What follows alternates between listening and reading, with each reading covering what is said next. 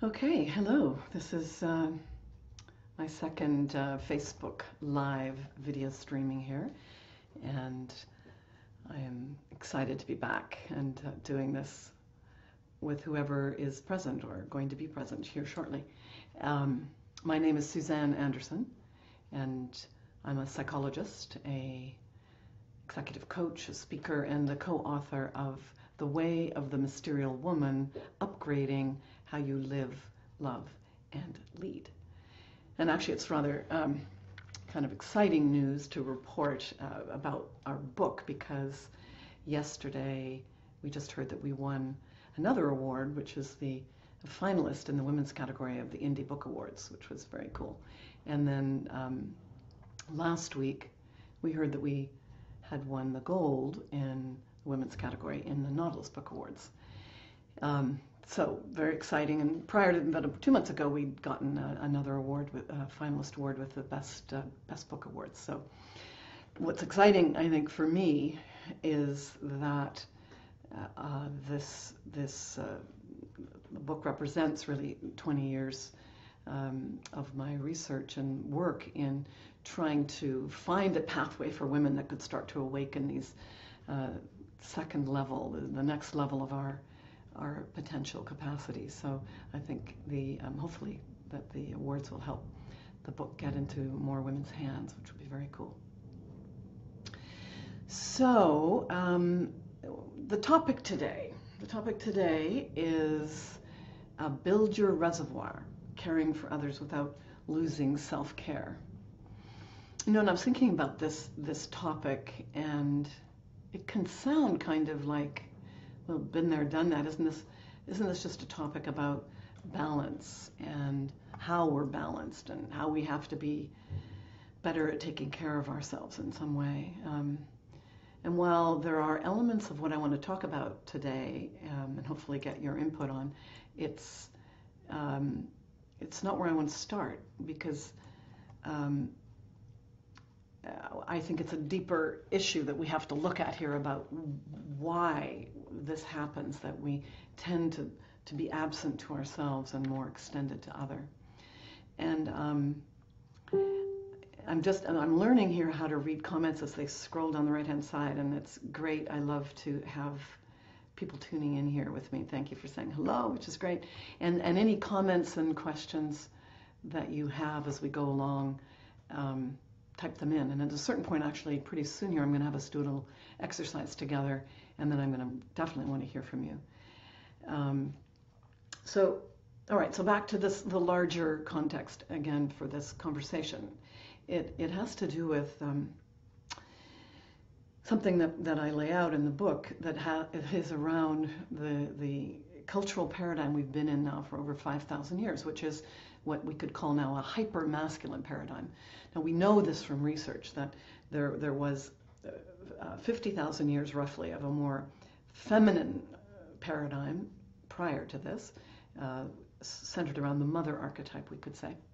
But then in our recorded history, we know we've had 5,000 years of a very different kind of paradigm. 5,000 years is a long time to have this very dominant masculine, which has sort of patriarchal elements to it, more of the father, you could say, and also more of the heroic archetype embedded in it. And so women and our sense of value and our sense of valuing ourselves has been a part of that paradigm. And of course, then we have in our very DNA, because this all gets passed down generation after generation, a sense of one of the deep underlying limiting beliefs that we found in our research, that women share really in our individual unconscious, but also in the collective pattern, which is, I am not enough. I am not enough. Now just take a moment wherever you are and see if you can recognize that for yourself, that sense of I am not enough. Now, if you're finding resonance with that, and this is the belief in the first gate of the developmental pathway that we spent years decoding for women. On the other end of that polarity, that being the first gate at the mother, is another belief that's in the second gate of the hero archetype, and that is, I have to do to be of value. So take a moment just to feel that one. I have to do to be of value. You can see how these would play together, right? So I am not enough. I just fundamentally don't feel that my being is enough. And so I'm going to have to do a lot of things, and for a lot of you out there, in order to be of value. So we have this kind of unholy alliance going on, I think, encoded in the DNA, that tells us that taking time for ourselves is selfish, and we feel guilty when we do, and or shamed after we do this. How could we do this with our children needing so much, with our friends needing so much, with our parents needing so much of our attention, with the world in the state that it's in right now? How could we possibly take the time to nourish ourselves? And this is the conversation here. I believe the conversation is, again, I'll just say for those of you that are just tuning in now, it isn't just at the level of, well, let's do a little bit more for self-care, which of course we do have to do. It's at the level of, if we are going to shift the cultural paradigm here, where we see and value ourselves as women, we actually have to, and that those feminine values then start to influence culture. We have to come home to ourselves. We have to come home to ourselves and to our own suffering. And we override this in just amazing ways. There are really scary statistics now about the way we override what it takes to be alive as a human, as a woman right now in the world, all that we need to do and take care of. 1 in 4 women here in the U.S. Are on some form of antidepressive, anti-anxiety med. We have a workaholism that's just scaling up, and the numbing out in front of TV, and the numbing out with food, the numbing out with alcohol and other drugs, to basically dial down the sense, the stress and the overwhelm, the nervous system stress, the body overwhelm, overeating to numb out. But if this vessel isn't healthy, and if we are not well and rested in ourselves, then we have a very hard time even knowing what we should take care of, what is ours to do. So when this healthy mother archetype kind of arises for us, and this is the first gate in this 5-step women's developmental pathway that I've decoded and that I work with women to open up. When this first gate here of the mother is actually opened, then the liberating belief is experienced, not as an idea, but actually in the body. And that is, I am enough just as I am. I am enough just as I am. So just let that in for a moment, or see as you feel into that, or maybe say it out loud and see if that resonates with you. Could it be all right that you could be enough because you are who you are, that you don't have to prove your value? And proving your value through overdoing and overextending. Well, when that liberating belief of I am enough is in place, then at the other end, at the second gate, which I mentioned before, of the hero, then the liberating belief arises here, which is I am empowered to do what is mine to do. I am empowered to do what is mine to do. And that's really different than the limiting belief that drives us, and the unconscious of I have to do to be of value. So some of you may know Mary Oliver's poetry, which I love. She's a great American poet. And one of her poems that I think speaks to this so beautifully is called Wild Geese. And the first paragraph is where I want to start, and then I want to lead us in a little process together. So the first line, you do not have to be good. I always feel like I could stop right there. You do not have to be good. You do not have to walk on your knees for 100 miles through the desert repenting. You do not have to walk on your knees for 100 miles through the desert. This is, I have to do to be of value, right?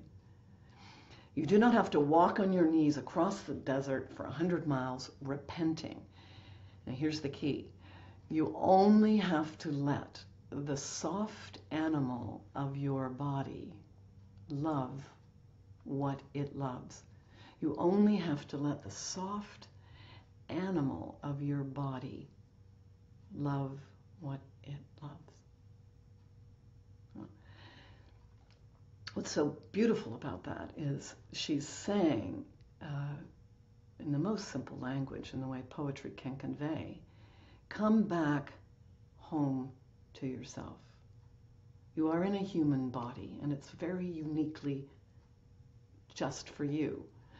So what does your body love? What nourishes you? What has you relax and soften? This is key because, in a sense, this is the key to replenishing the reservoir, because we actually have to come on back in the body, and in this first gate, open the shift out of the driving sympathetic nervous system, the adrenalized experience, the hypertension, the heart rate way too fast, high blood pressure. How do we get a body that is resilient enough to hold all the things we do have to do and take care of in our own lives and in the world? So let me give you a few examples of things, and what I want you to do, and in fact, if you're multitasking, which is often the case on Facebook, if you can just take a moment to not multitask with me and just stay with me, so you can feel this in your body, because I actually need you to feel this for you to get a sense of how this works. I'm going to say a few things that are, for me, what the soft animal of my body loves. And then what I want you to do is type in to me, tell me what the soft animal of your body loves, and I will read them out, or I guess I'll read them, but I think we can all see them on this, scrolling down the side. So that you can feel, and not, when you write it, let yourself really feel it. Feel what that is for you. Let your body and your heart come into resonance with the visualization. Your mind is helpful here, of that thing, that experience. So I'll start us off. The soft animal of my body loves napping in the afternoon. So you can also just feel this with me.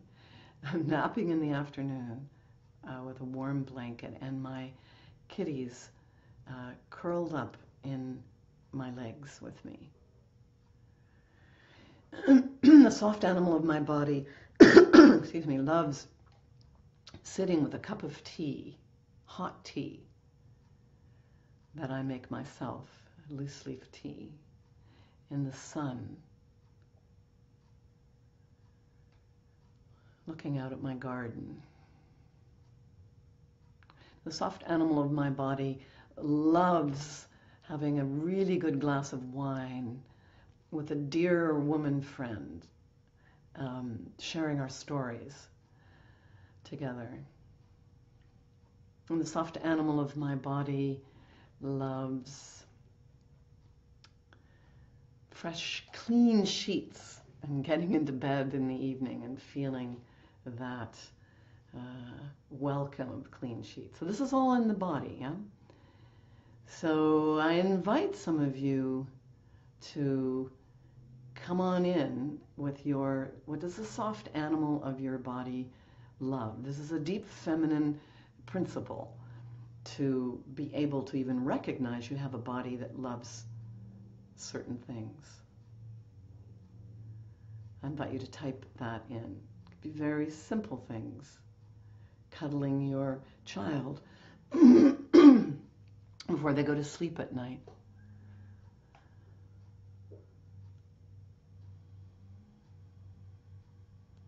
What does the soft animal of your body love?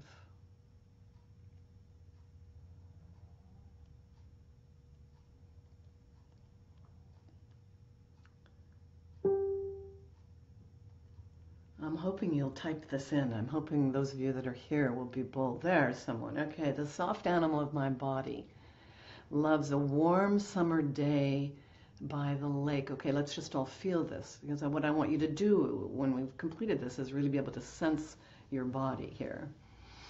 The soft animal of my body, Kathy says, loves to be in a place of external silence. Tracy, the soft animal of my body, loves cuddling my children. Yes. And Susan says, a soft animal of my body loves feeling the warmth of a hot summer day on my skin. Oh yeah. Feeling the cool breeze at the beach on my face. Looking up at an open sky, watching hawks dance together. Beautiful. Yes. What else does the soft animal of your unique body loves? Loves to eat warm vegetable soup. Yeah. And Michelle says, tending my garden, your hands in the earth. The soft animal of my body loves riding my road bike really fast behind a partner who is even faster, and giving myself to the speed and the sort of adventure excitement of it all.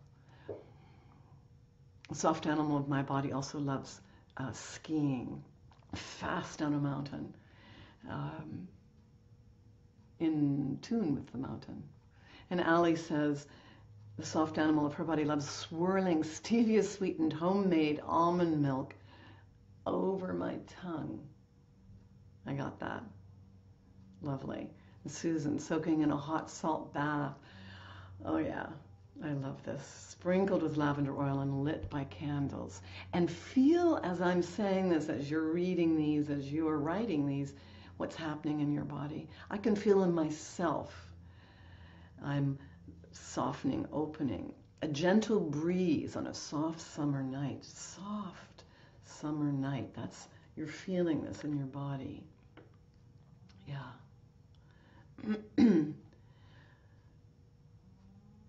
You do not have to be good. You only have to let the soft animal of your body love what it loves. Cuddling with soft animals. The soft animal of my body loves gentle kissing with a lover that then moves into passion. Being carried along by a wave of women in murmuration at the Women's March. Oh yeah, when we did our Women's March, the soft animal of Susan's body, loving that feeling of being surrounded by all that oxytocin, all those women marching. Thrusting my bare feet and hands, Chris, into the newly tilled, warm, rich loam and floating in ocean waves. Oh yeah, yeah. Yeah, floating on skis too. Kathy likes that image I gave before. Yeah, so we could, and I invite you to carry on with this. This is, feel in your body what's happening. This I call yin nectar. This is the generation of yin nectar. The first gate in this sequence is yin yin. This is what I spent so long figuring out in my women's leadership programs. What is with us not taking care of ourselves, with us overdoing, with us in positions of leadership but not really extending any new kind of leadership? What was happening to women? It seemed like we were stalled inside this masculine model of wholeness, like our own development was stalled. We sort of reached the top of the hero's journey mountain and stopped. And was there something else? Was there another level of development that is even beyond our capacity to see right now? And now I can say, after 15 years of this research, yes, that's true. There is. And it is literally, I believe, this new way of being I call mysterial, because I couldn't find a word to really describe what I was starting to see in students that worked with me in our programs. I would say, yes, this mysterial way of being is a match for evolution today, that it's actually being called forth now by these times. So the 5,000 years of this great arc of a masculine worldview were not wrong at all. In fact, they moved the evolutionary game board forward, we could say. But right now, the problems that we've created, the complexity of the culture we've created, simply requires us to have more on board. It requires us actually to bring in feminine capacities that we have not used before, that we need to use now, and have those arise with the healthy masculine. So it isn't just, in my view, about feminine leadership or just the feminine, in men and in women, by the way. It is about the balance or the relationship between yin and yang. And that's what this mysterial sequence is that I decoded. And each one of the gates has us go back through the developmental pathway that we went through as babies, young women, young girls, all the way through up to elderhood. And all of the 5 different places where a yin or a yang essence kind of turns on in terms of our genetic unfolding, the way that those genes sort of ignite. To go back and see if we can liberate the healthy feminine yin or masculine yang essence. So the first gate is what we call the gate of the mother. And everything starts here. And I will say this is the yin-yin that we're talking about here, that we're experimenting with, that you can feel if you were here when we did that process of opening to the soft animal of the body, that you can feel in your very body. This is the yin field. And we have to begin as women cultivating the yin field. Everything begins here. We have to do that first in our bodies. Then we have the possibility of extending that to others. That's natural. We don't do it then in a way that is devouring the others at the expense of ourselves. And we don't do it like that we can't give anything because it's just too overwhelming. We are arrested into the belief of I am enough just as I am. And from that ground of being, then we can move to the masculine or the yang gate, which is the second one, and know what is ours to do. I am empowered to do what is mine to do, which cannot be everything. So the invitation here to all of you listening is to take the time to nourish the soft animal of your body and find out what it is for you that is nourishing. In my programs, I actually have women require them, in a sense, as part of their field work, to do something I call a soul date, or where they actually have to go and be with themselves every few weeks for a minimum of 2 hours in some way that is nourishing and not something they regularly do. A gift they give to themselves because they do not have to be good. To quote Mary Oliver, they do not have to walk on their knees across the desert for 100 miles repenting for all the things they haven't done, all the bad things they did do. No, they can let the soft animal of their body love what they love. And so that might be, you could consider this a practice, to experiment with this. It's very helpful when you're in a university program like mine to be able to say, well, I have to go and do this field work and take care of myself. But we can give ourselves increasingly permission to do that. And I often, and I ask for this time to be something you do with yourself so that you aren't shaped by what other people want to do, that you can actually just take yourself to a movie in the middle of the afternoon. You can go and walk on the beach. As some of you had on your list here, you can go and garden and be with yourself gardening until you've actually generated what you just felt, I hope, in your body right now, the yin nectar. You can also do this at work in very simple ways. I know some of you are tuned in here right now from work, and maybe even the simple exercise of just for a moment letting yourself remember and let yourself feel in your body what your soft animal loves. You already, hopefully, dropped out of an adrenalized stress state.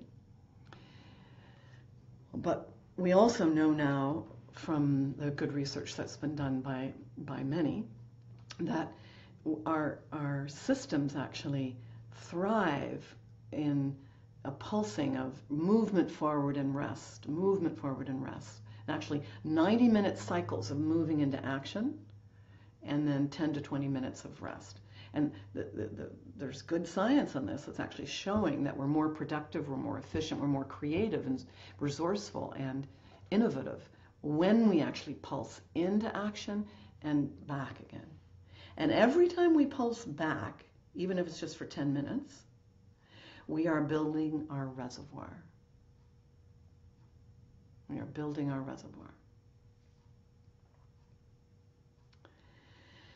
Now, one of the other things I do in our programs is I have women in something I call a morning flow, which are a number of practices that start in the morning that basically shape how you enter your day.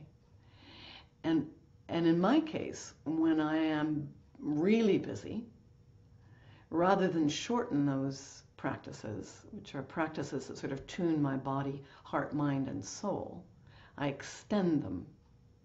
Because I know that in order to be present, taking care of the things I need to take care of during the day, I need to build my reservoir. And I start every day with doing that, rather than just rolling over and checking your text right away or checking your emails. Yeah, thank you, Jody, for your comment here. You know, like loving the and wonderful to know you're there. Actually, I've seen you for years. Wow. Yes, exactly.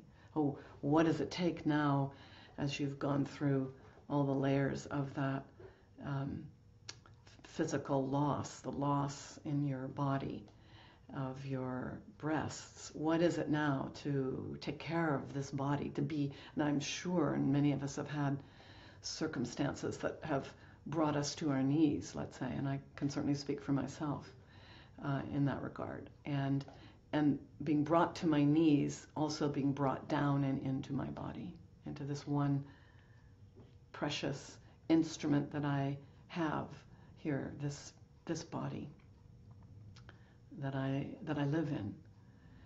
And as women, if we don't do this, this won't happen on the planet. We see the disregard for planet Earth right now and get very upset about that and march for that. And we need to there are certainly things we need to do, especially as we see our own government here rolling back so many of the environmental protection.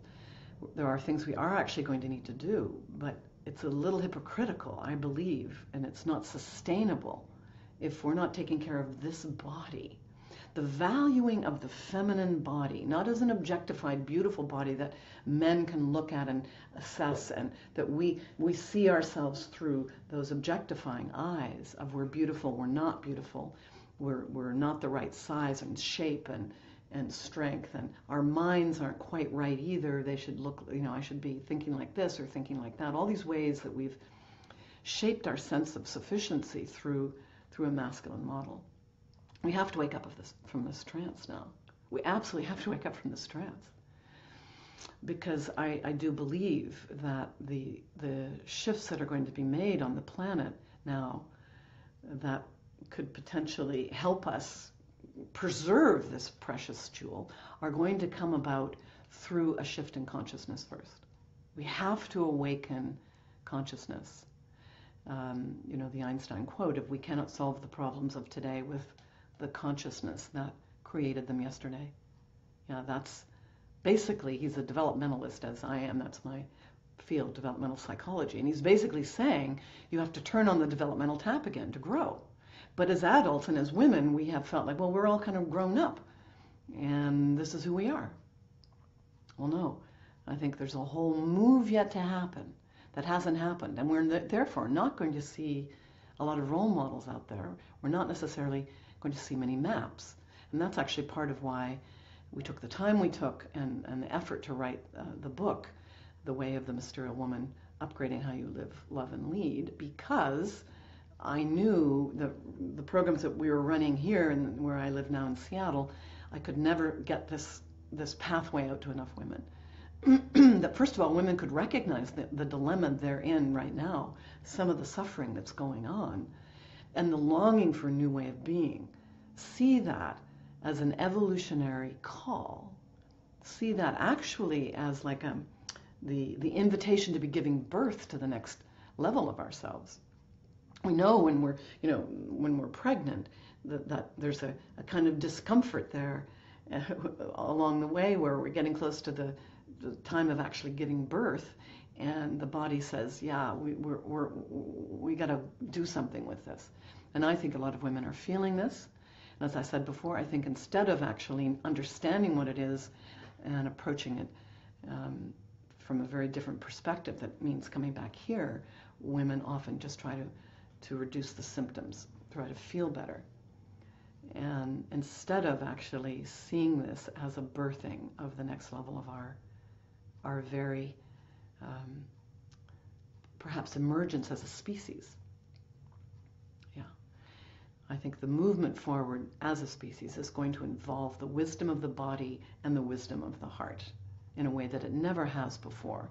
And it will come into alignment with all that we've developed in the head, our amazing capacities, brain capacities. But it's one system and we have to harness all of it, and it requires us to come into the body. So just back to Mary Oliver's poem for a minute. That first paragraph I've read to you, the first stanza. And then I want to go to the last stanza, because then she says at the end, whoever you are, no matter how lonely, the world offers itself to your imagination, calls to you like the wild geese, harsh and exciting, over and over, announcing your place in the family of things. See, I love that, because basically the hookup here is you only have to love what you love. You do not have to be good. Get out of that paradigm that has somehow made you wrong for being a woman who wants to be here in love with herself, loving herself, being home. If you could love what you love and start here, then you find your place in the family of things. This is so beautiful, because I think one of the other deep beliefs that we found in the third gate of this sequence was the limiting belief of I do not belong. Fundamentally, I do not belong. And the liberating belief of at home in myself, I naturally belong, is so different. And it arises first from having this deep sense of, whoa, I'm here, resting into my body. So just for a moment, if you're with me, just drop in again to your body. That is, you're listening to me, you're seeing me, and you're watching this, and you're doing some other things at the same time. But just for this moment, let's do one more thing to close here. And this is, there's been some great work done by an organization called HeartMath, which I highly recommend you tune into, because they've actually done some research, and good research, that is showing the potency of the heart, and actually the reality that there are there's more neurological signals go from the heart to the brain than from the brain to the heart, and how important it is for the heart to be coherent. This is the heart in the body, where we actually are giving out this magnetic information all the time, kind of a harmonic. And what is the quality of that energy that we're putting into the world? It's the quality of our heart. And one of the practices they find the most potent, and that I use in my programs, is so simple, and I have women do this at the end of the day. And so I invite you to do this with me now, and then take this maybe as a practice. So it has to do with gratitude. And when they hooked people up to monitors and they allowed themselves to be grateful for someone or something, they found this harmonic arising in the brain waves and the heart waves in the body. So just for a moment, think about someone or something that you are thankful for, that has you in this moment. What are you grateful for? Who are you grateful for? And feel it in your body. Gratitude for something very simple. It could be your kitty cat. It could be the sun being out today. It could be a friend who sent you a loving text. I'm grateful right now to Marissa for putting up the HeartMath Institute link. And thank you, Susan, as Lucia, very grateful for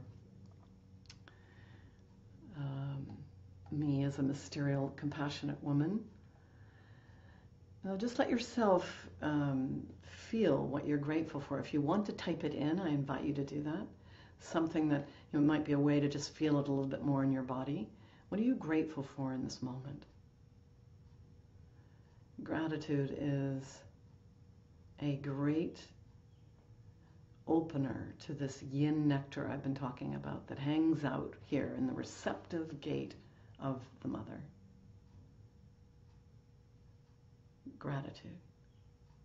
And I hope you can feel, even in this moment, as you take a second, a few minutes to be grateful, what that feels like in your own body, because it's a blessing for you as well as a blessing for others. I had a practice for quite a while where I used to, haven't done it in the last little while, used to send a card to someone, one person every month, and say something I was grateful for. Actual card in the mail, which is so unusual.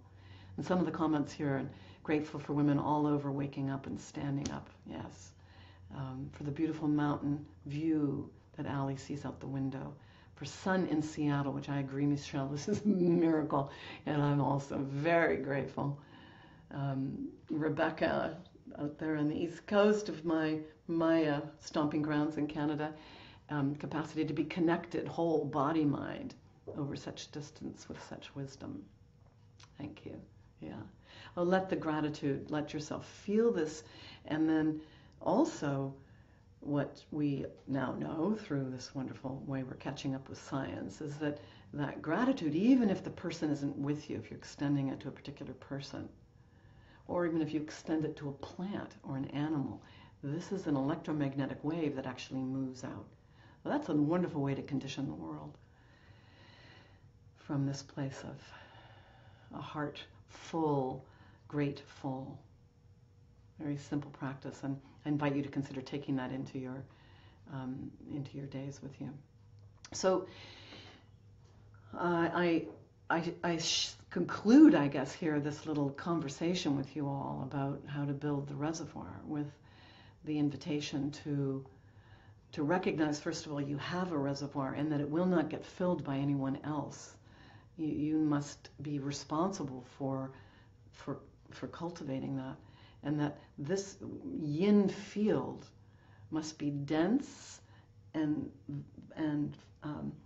open and fluid juicy in order for us to sustainably do the things that we are going to need to do.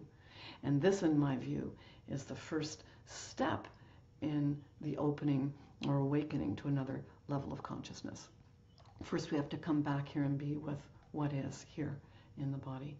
Now, a wonderful quote by Thich Nhat Hanh, where he says, a Buddhist teacher who I admire enormously, who says, go back and take care of yourself. Your body needs you. Your feelings need you. Your perceptions need you. Your suffering needs you to acknowledge it. So go home and be there for all these things.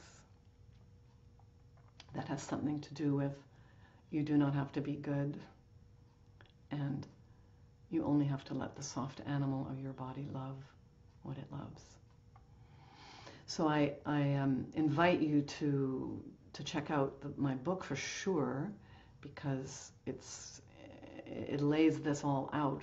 And as I say, that's why I spent a lot of time writing it, so it could get into the hands of women all over the world who could begin to wake up and really grow themselves up and then really show up as leaders now capable of shaping a positive future for all beings on this precious jewel of a planet. And also, recognize I actually have practices in all the chapters so that you can get started right away. But I invite you to consider the fact that we are actually going to have to go down and do some work that's not just about positive affirmations. We're actually going to have to unravel from millennia old code that's embodied in here. And that isn't necessarily easy, but that it is possible. And I have seen it, and this is what I'm interested in doing, is really accelerating that opportunity for women to unravel from this hyper-masculine code that's deeply in our bodies and begin to awaken to the next level of our wisdom, love, and power. And to that end, I also have a Mysterial Leadership Essentials course, which is a 10-week online kind of intro that gets you into the stream and awakens each of the archetypes of the 5 gates in the sequence. And I invite you to check that out. You can do that on my website, which is mysterialwoman.com. I've also just set up a Facebook group to have this conversation and with women as I launch this Mysterial movement in the world. And that's Mysterial Woman is the Facebook group, and it's a closed group. And I think Marissa maybe will put something up there and I think so. Let me see. Anyway, I believe you can just find that in Facebook, Mysterial Woman, and we're just starting to have the conversation. Oh, thank you, Rebecca. Great. Starting to have the conversation there. That the thread of which we've begun here in Facebook Live together. So thank you all. There it is. Marissa just is putting all these links up here so you can have them. I'd love to stay in the conversation and love you to share anything that seems significant to you with me or with your friends. And one thing I just finished doing is a series of videos, actually blogs. I guess they're called vlogs, where I did these little clips of each one of the gates, and they're on my website now too, that you can watch and get a sense. And I give a little practice with each one of those videos, so that you can already, if it's not the timing for you to do any deeper work, which of course I want it to be for you because I want us to get going. But if it isn't, these videos can be a great place to start. Okay, so I think the connections are being put up here for you. Thank you, Michelle, for taking a pause from your workday, and I hope it was a pause that really did build your reservoir. And I can't see, of course, everyone who's out there, but great, Jody, to be with you too, and Rebecca and anyone else that I may know that has tuned in. And send my love with you all, and all women everywhere around the globe right now who are, as Susan Lucci said earlier, who are awakening and who have the courage and the commitment to come home here first to ourselves, to be present here so that we can really begin to take care of the world in a way that it desperately needs right now, and that I think we are being invited by evolution itself to steward. On that note, I'll say goodbye and hope to stay in touch.